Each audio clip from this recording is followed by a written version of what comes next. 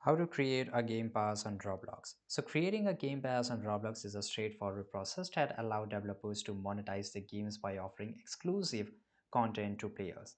Open Roblox, log in into your account here, click on this create button, right, which you will see here, and which will be located at the top of the homepage. This will redirect to you the creator hub.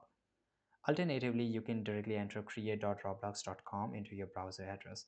In this Creator Hub, navigate to this Creations.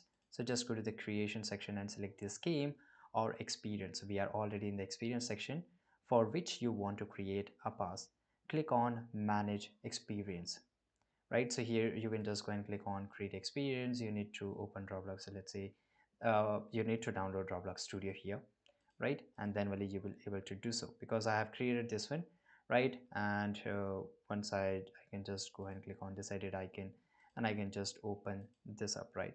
With the content settings, find the monetization option and click on this passes, right? And click on create a pass. You will be prompted to upload an image from your pass which will be displayed on its product page. You can either choose a custom image or use a default one provided by the Roblox. Fill in the required field, for example, your name, description. After filling in details, click on Save Changes. Click on your newly created pass to open its setting. Navigate to the Sales tab and enable this option for item for sale. Decide how much you want to charge for your Game Pass in Robux, the in-game currency. Remember that Roblox take a percentage of sales, allowing you to earn 70% of revenue from each transaction.